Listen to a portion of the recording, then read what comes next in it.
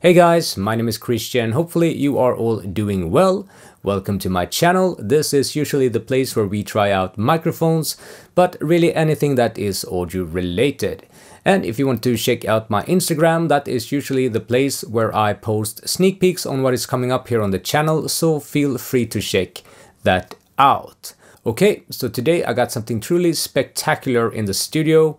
I got 3 classic vintage tube preamps.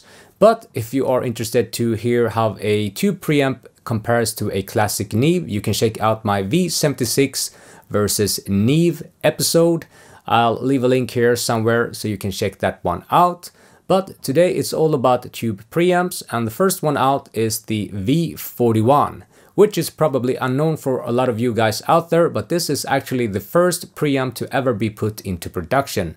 Made from 1929 to about 1948, this one is quite the beast. It's packed with EF12 tubes, and from the few testimonials out there online, it is said to be one glorious preamp. And then we have the V72, which was the first preamp out in a whole series of these kind of cassette type of modules.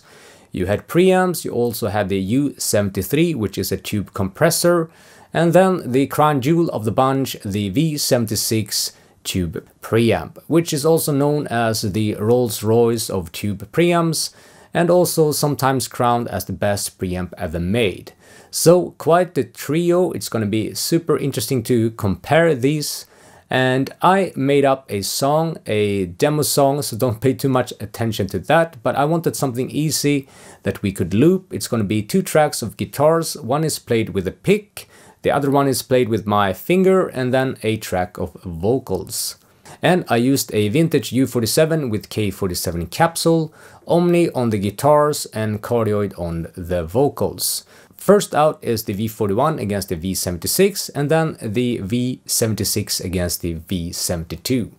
So, very interesting. Hopefully you guys will enjoy. Let's jump into Pro Tools and listen to the files, and then I'll come back here to give you my subjective thoughts on these preamps. So, let's listen to some music.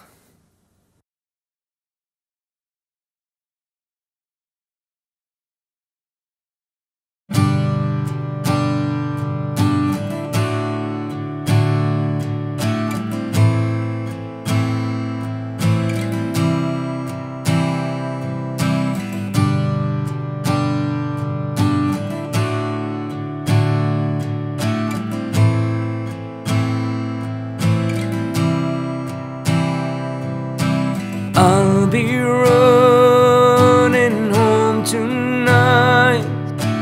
I'll be running through the night. I'll be running home tonight. I'll be running through the night. I'll be running home tonight. I'll be running through. I'll be running home tonight. I'll be running through the night.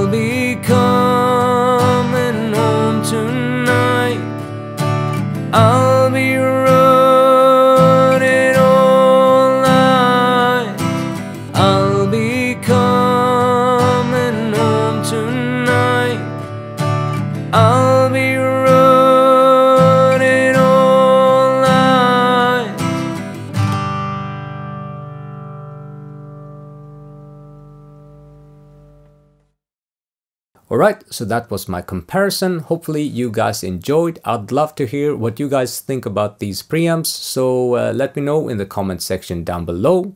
Personally, I really like what the V41 does to the guitars. If you listen closely, you can really hear how they make one unity out of the guitars. Amazing glue, and it really sounds larger than life.